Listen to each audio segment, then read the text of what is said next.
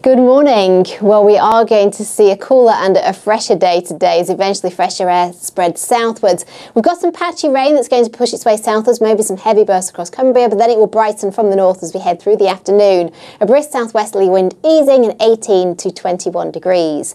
So sunny spells this evening, clear spells tonight, and we'll see temperatures lower than recent nights into single figures for some of us, 9 or 10 degrees.